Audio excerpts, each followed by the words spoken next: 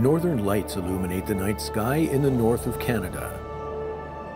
That is how close the Wapusk National Park on the Hudson Bay is to the Arctic Circle. Only very close to the polar regions, north and south, do these lights appear.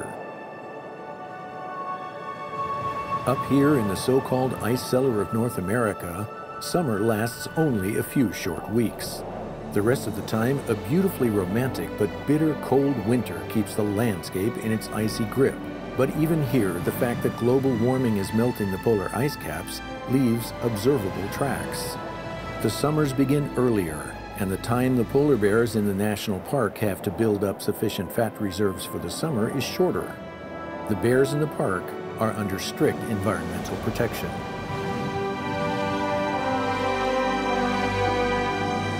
For the bears, the change in the climate means that over the longer term, they may no longer be able to travel over the pack ice to take seals and walruses by surprise at the air holes they maintain in the ice. Although the bears are excellent swimmers, they are rarely able to catch prey in the water. Hunger drives them closer and closer to human settlements, and conflicts are unavoidable. As cute and cuddly as polar bears might appear, they are systematic hunters and make no distinction between animal and human in their search for food. By the way, polar bears are not nearly as nomadic as had been previously thought. Many of the animals around the Hudson Bay live almost territorially. The Wapusk National Park is the largest birth cave area for polar bears in the entire Arctic.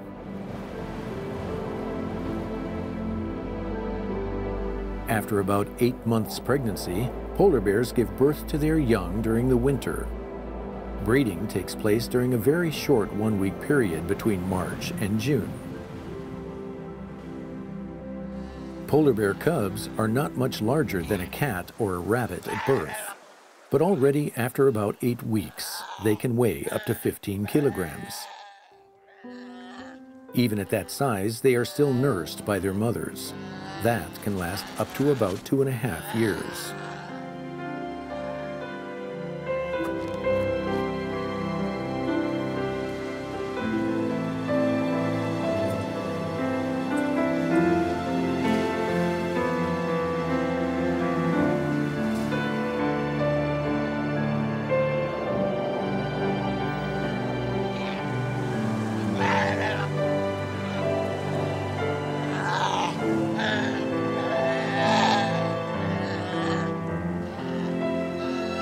Shortly after the cubs are weaned, the mother leaves them to fend for themselves. As a rule, only one of them will survive to adulthood.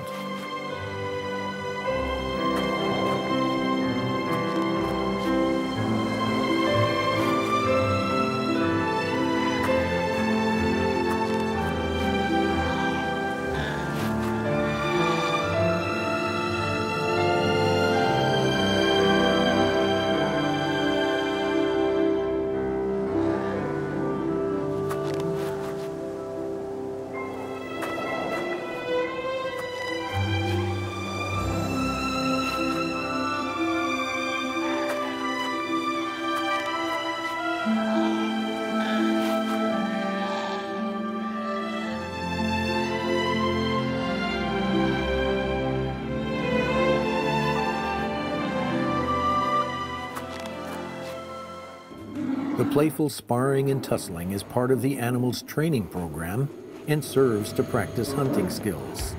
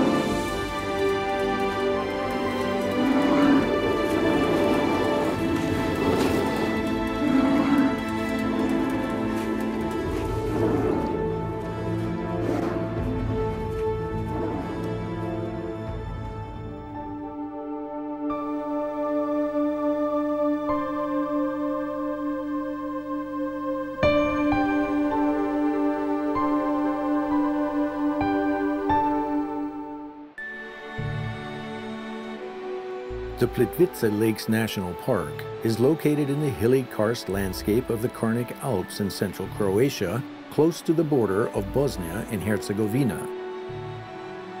Measured by its surface area, it is the largest national park in Croatia. It is also the oldest in southeastern Europe. The Plitvica Lakes are world-renowned for their cascading formation and their two characteristic waterfalls.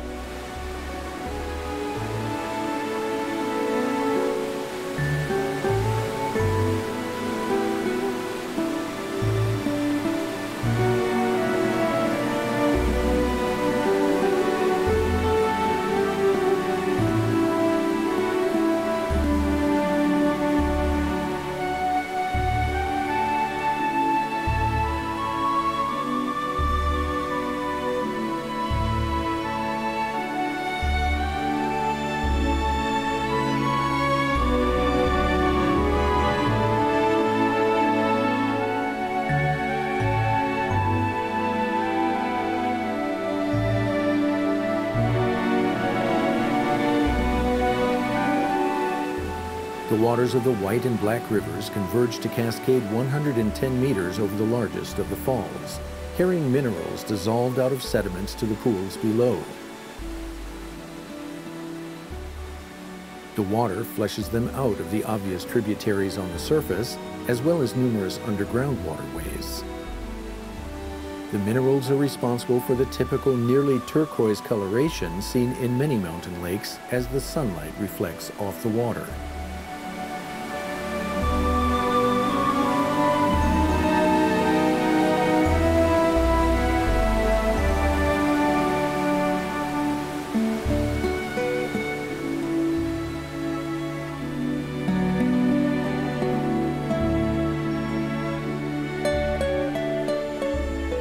The water flows through the 16 lakes over a distance of more than 7 kilometers and covers a vertical distance of a total of 153 meters in the process.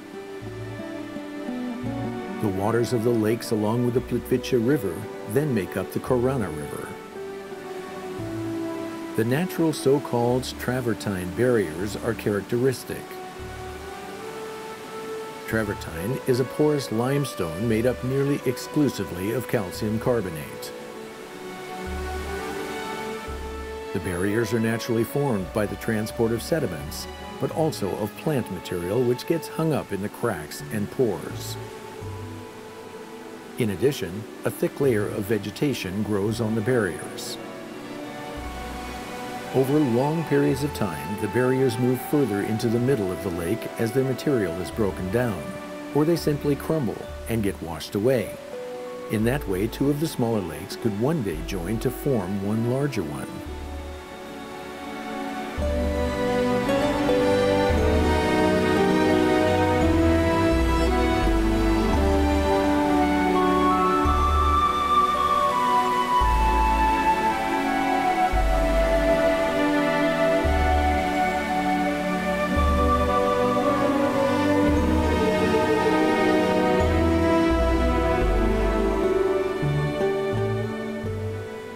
The nutrition-rich water offers an ideal habitat for numerous types of fish and amphibians, as well as 75 indigenous plants that grow only here. This water wonderland, declared a UNESCO World Natural Heritage Site, is visited by a good 1 million people per year.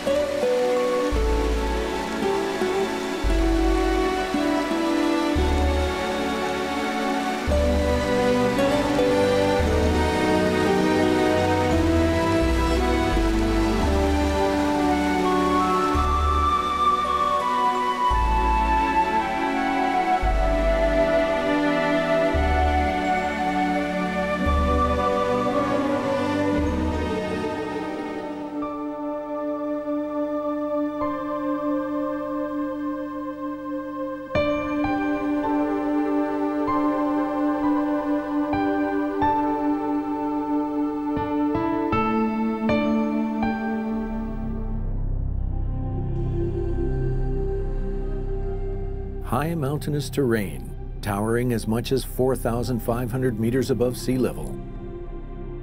That describes northern Ethiopia. The largest national park in this area is called Simien. In the Alhambra language, that simply means north. Many indigenous plants and endangered species of animals find their refuge here. The bleeding heart monkey, or Gelada baboon, is the best known animal, but at the same time, a very rare type of primate.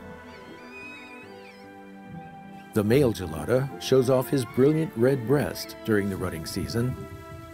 During the same time, extended red nipples mark the breasts of the females. The Gelada baboon grows to a height of between 50 and 75 centimeters, and their tails are as long as their bodies are tall.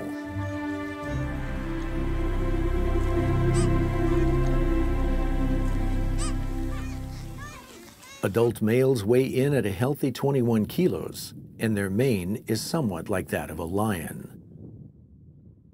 The bleeding heart monkeys live in meadowlands high up in the mountains at altitudes between about 2,200 and 4,400 meters. Up here, the meadows are often cloaked in clouds, and fresh grass is continually springing up because of the moisture.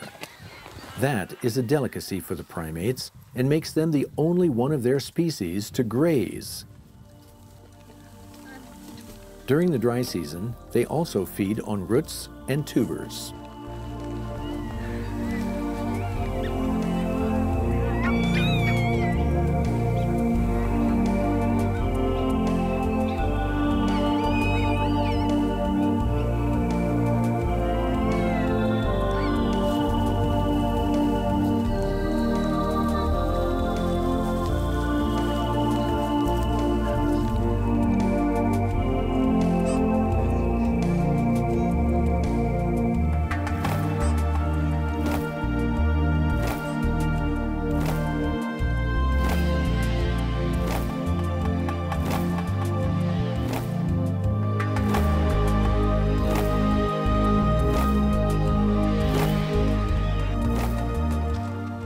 The geladas do not have a specific breeding time.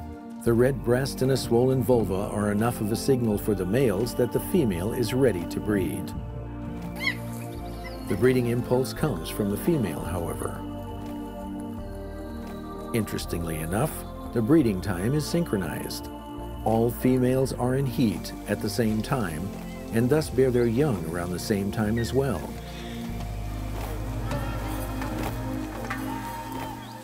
They live to be about 20 years old.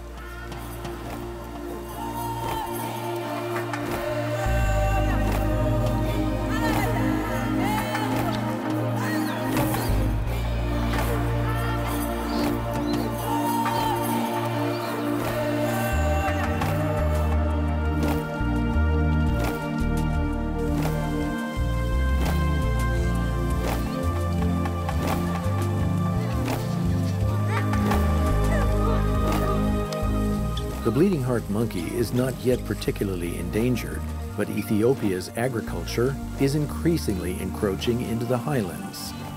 In past centuries, humans avoided the highlands out of fear of spirits and disease.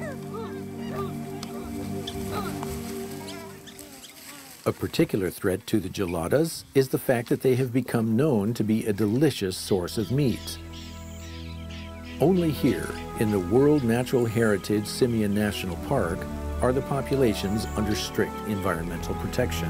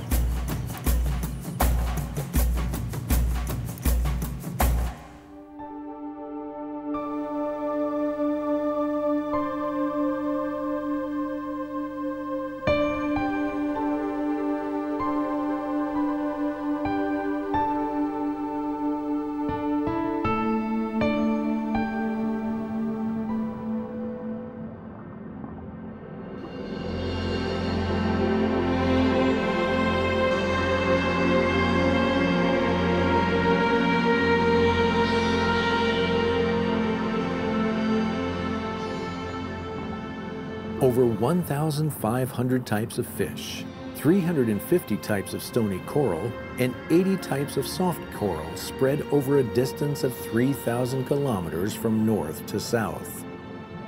That is the Great Barrier Reef, the largest coral reef in the world. But this biodiversity is endangered.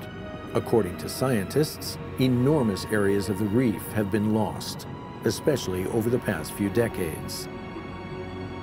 The populations of nearly all types of fish and ocean mammals are decreasing. Whether climate change and the over-acidification of the oceans are the cause is still hard to say. It could be that large parts of the reef dying off is simply a natural process. After all, according to scientists, this majestic coral paradise has been created over millions of years through the cycle of the corals dying and new ones growing on the remaining calcium skeletons.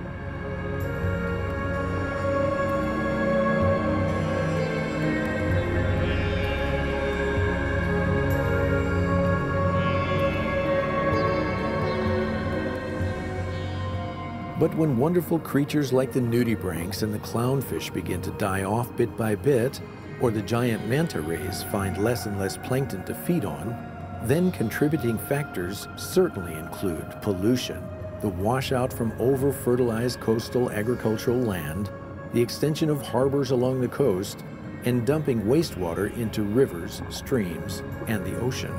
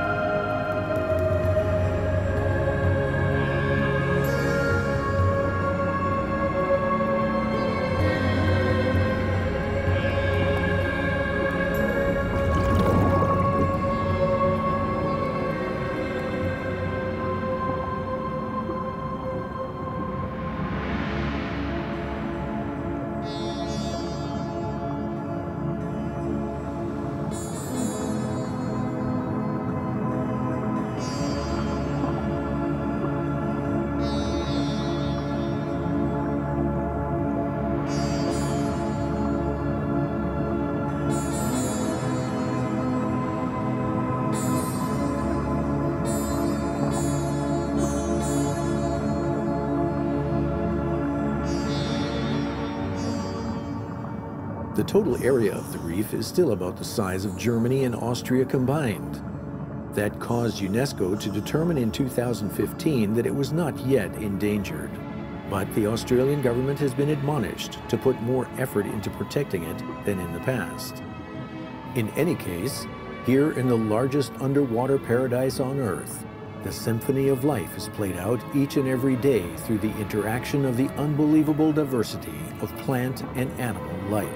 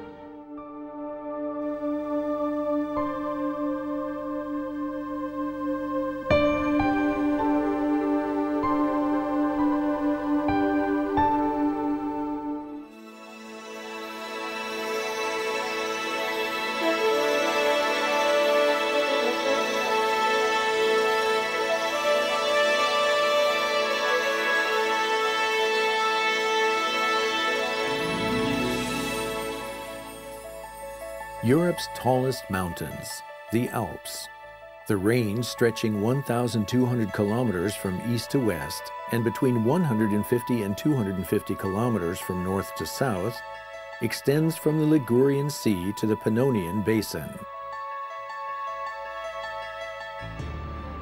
The majestic mountains are the result of a dramatic tectonic collision as the African continental plate collided with Eurasia in the far distant past, pushing up the primeval ocean, Tethys.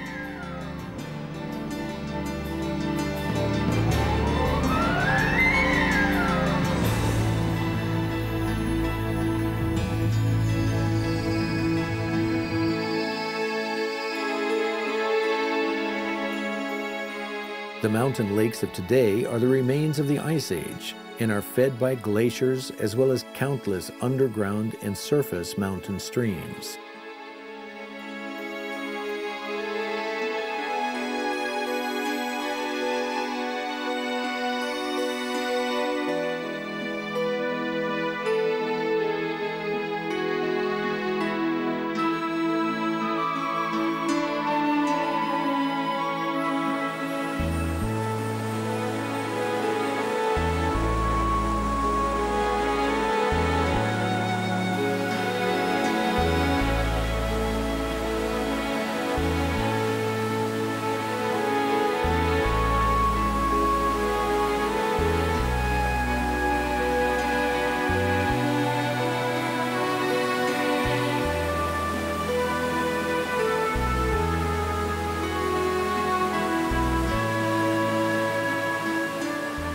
In the beginning, only hunters and gatherers lived in the mountains.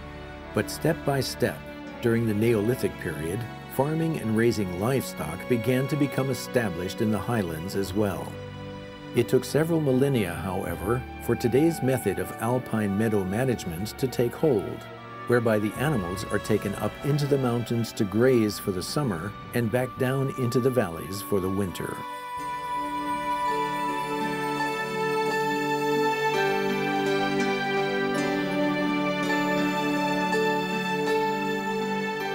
Thanks to technical innovations, today's mountain farmers have it a bit easier than their ancestors. But their day-to-day life is still difficult. Until the 16th century, the small mountain villages were densely populated, especially in the larger valleys.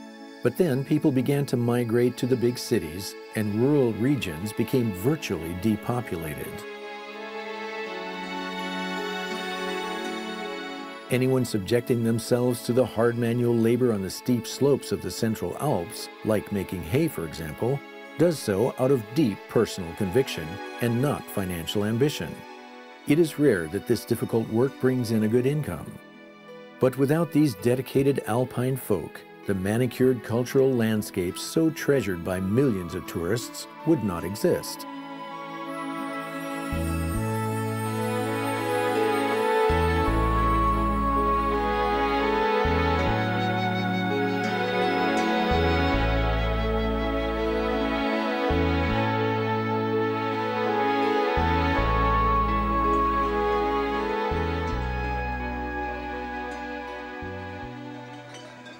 Currently, only about 13.6 million people still live in the Alps.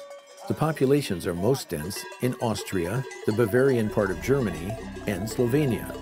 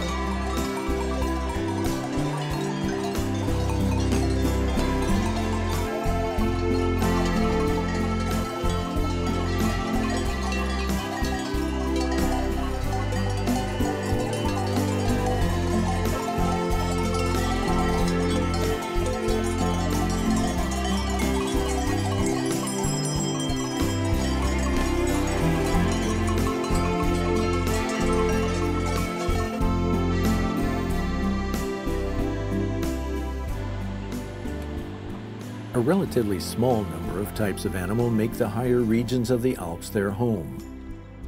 The most well-known are the alpine ibex, the chamois, and first and foremost, the cute little marmot, a relative of the groundhog. For a long time, their most dangerous predators were the bearded vulture and the golden eagle. During the 18th and 19th centuries, however, both of these birds were nearly wiped out. Today, only the eagle rules the alpine skies after having been successfully reintroduced to the wilds of the mountains. Building up the vulture population has been successful only on a limited regional scale, but repopulating the entire alpine region has proven to be very difficult. The marmots manage the losses the eagle attacks quite well. Their high breeding rate keeps the population stable. A female bears between 2 and 5 young during every breeding cycle. Thanks to their winter hibernation, which can last as long as 9 months of the year, the animals are only on the King of the Air's menu for a very short summer season.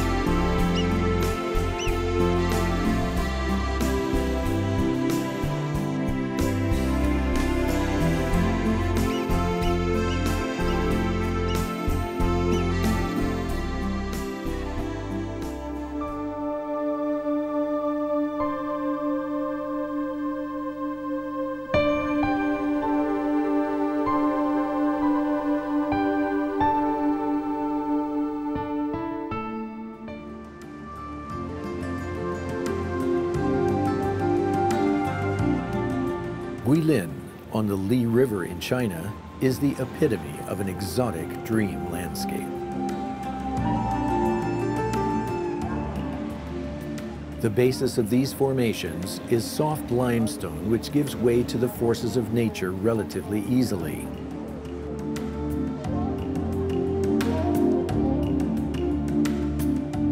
Even so, it took thousands of years for water, carbon dioxide, wind, and weather to carve out these amazing formations.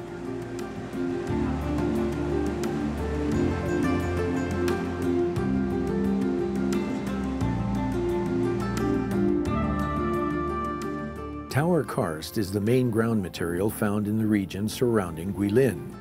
It is the result of continual erosion and is found at the foot of the mountain rock formations, primarily along rivers flowing with abundant water. Numerous caves lie hidden in the interior of the mountains. Dissolved calcium in the continuously dripping water solidifies to form stalactites and stalagmites. The Reed Flute Cave in the Mountain of Lights is Guilin's largest cave. One of its chambers is called the Crystal Palace of the Dragon King. It is large enough to hold 1,000 people. A 500-meter pathway takes the visitor deep into the interior of the mountain. A magical sight awaits them at the end of the pathway.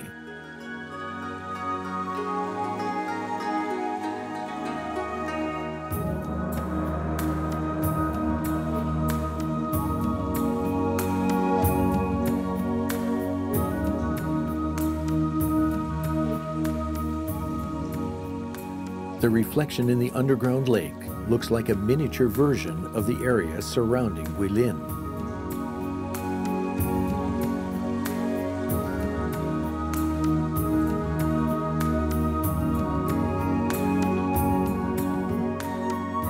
Li River, or Li Zheng, provides the livelihood for many of the people living along its banks. These fishermen don't need nets for their work. Cormorants catch the fish for them. Their wings are clipped so they can't fly away, and a thin string around their throats keeps them from escaping or swallowing the fish they catch. The fishermen take the birds out on the river every evening and let them hunt.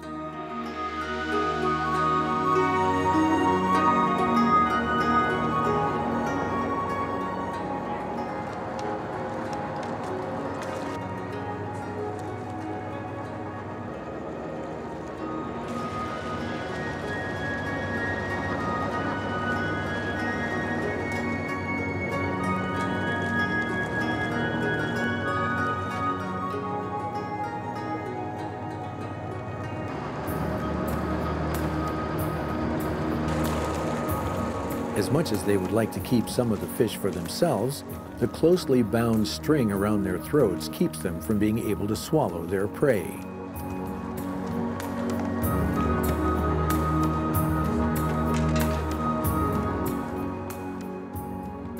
The traditional knowledge about cormorant fishing and raising and training the birds was kept secret for a long time and only passed on from father to son.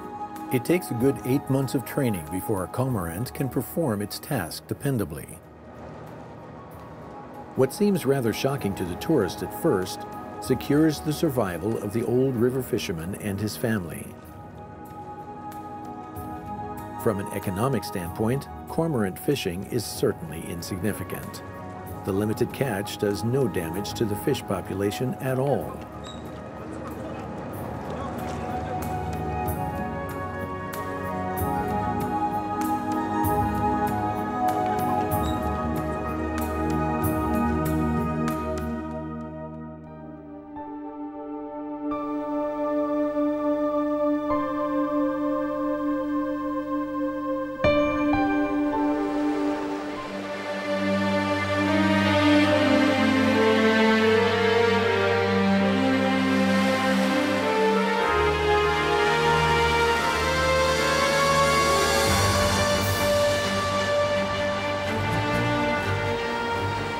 Every year, in the time between May and June, an enormous swarm of millions of sardines migrates from the eastern side of the Cape of Good Hope in the direction of Mozambique. This migration is an invitation for numerous underwater predators as well as hunters in the air, such as the Cape booby. The most fascinating spectacles to the human eye, however, are the coordinated hunting expeditions of the dolphins. In synchronized teamwork, they drive the sardines into large, tightly packed swarms and then plunge right into the midst of it to fill their bellies. The rough waves at the Cape present little hindrance to the porpoise's attack. Like a Formula One race, they jump through the spray and the high waves, reaching speeds of up to 50 kilometers per hour.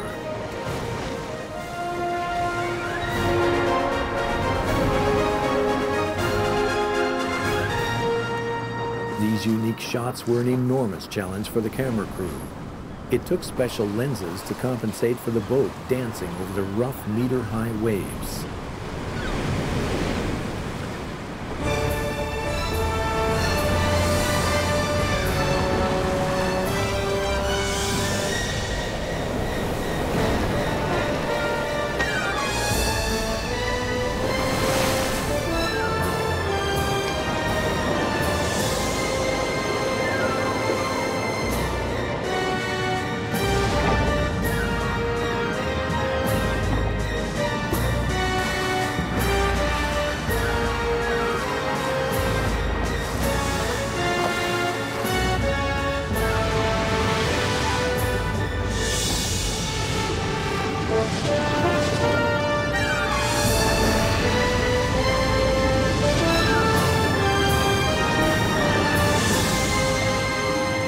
Between the dolphins, the sharks, and the seabirds, the sardines don't stand a chance.